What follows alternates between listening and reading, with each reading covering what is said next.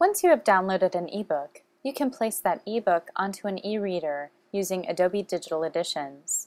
In this example, we'll be using a Nook. However, the overall process will remain the same no matter which e-reader you are using.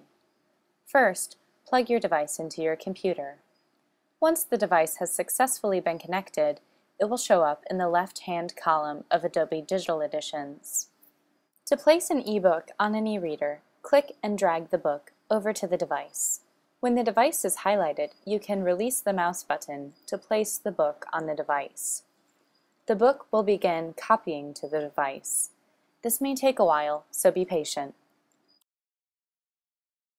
Once your book has been copied over successfully, you can double-check your device to make sure it's there. To find it, scroll through the books already on your device. Our book copied successfully over to our Nook. As I'm looking at the books on my Nook, however, I'm noticing that I have to do a little cleanup. I have some books that have expired lending periods, and I need to get rid of them. Adobe Digital Editions is a great way to do device management.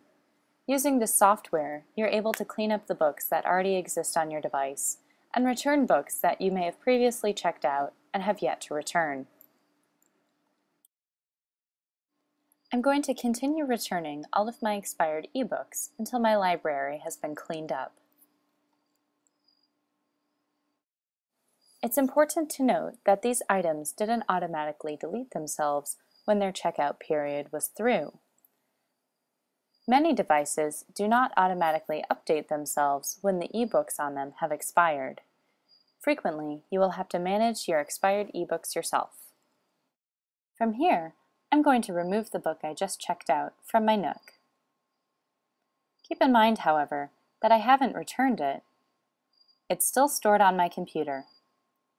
However, it's entirely removed from my e-reader. Now, from here, I can choose to return it. I could have returned it from my Nook too, but this is a good way to keep track of the books you may have finished and ones you haven't.